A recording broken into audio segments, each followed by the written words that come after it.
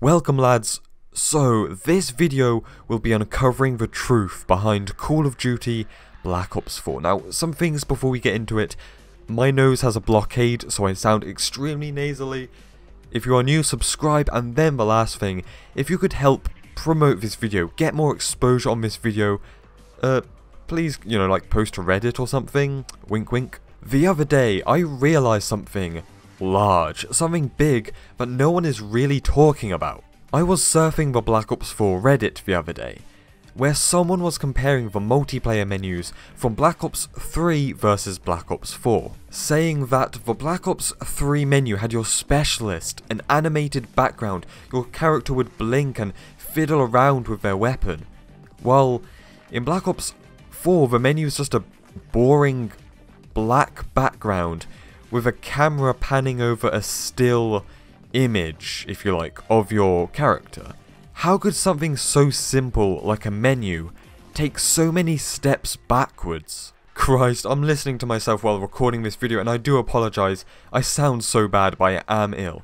So yeah, after all that, it clicked in my mind like a flashback, like an epiphany. All the rumours and the leaks, before Black Ops 4 was even announced, even revealed, came back to my mind. Surely you recognise what I'm talking about. The rumours that Black Ops 4 and Treyarch were in disarray. Activision had cancelled their campaign. Zombies people, the developers, wanted to leave because the project was not going correctly. And that's not even the worst of it. The multiplayer didn't even resemble Call of Duty. It was more like Overwatch or Lawbreakers. Now yes, that leak did come from Matt Harris, you know, the unibrow dude, and yes, this guy did admit to making up some information. Let me say that again for you. Some information. And then the pieces started to fit together in my head. I remembered another leak, which I can tell you just how, or I could prove to you just how accurate this leak is, and it does link in with the Matt Harris leak. So I watched a video from Glitching Queen. She had this information apparently from some randomer who emailed her saying that he had played the alpha or a beta, well, I don't know, some early version of Black Ops 4 multiplayer. Now bear in mind, this leak, both of these leaks, come from before we had even seen trailers or images or gameplay. And this leaker, who apparently played a map with a church and some tanks, played another map with a beach, a bridge and 2 vantage points. Guys, that's seaside and contraband. Not only that, he said there are medkits. Guess what? Yes, you can heal yourself. Another thing he said is that specialists are back and play a bigger role than ever before, and one of them has a grappling hook. Guys, do you really think some randomer, some troll, managed to get this accurate information, or just make this up and get lucky?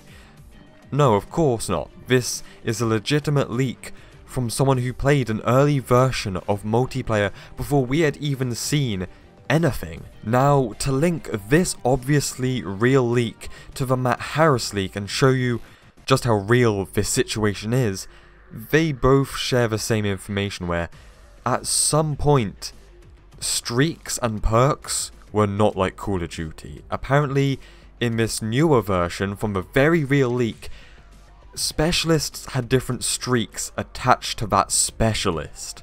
Then an earlier leak said that there weren't perks, there weren't score streaks. In fact, they were kind of mixed into one role, where it was like, if you went on a streak, you would earn powerful abilities. What are these abilities you might earn? Advanced movement? Yeah, that's correct. This is another leak that's been talked about so much. At some point, Black Ops 4 multiplayer was boots on the ground and advanced movement at the same time. And one of the ways that you obtained this was basically a kill streak. And here's the thing. I've made a review video for Black Ops 4 multiplayer, and so much people who don't like Black Ops 4 have literally searched for reviews, found my video, disliked the video, and just left a comment saying, this is the term that they all use, it's shid. That's just what they comment. Like, literally, like 10 people have said that. The video has 25 dislikes.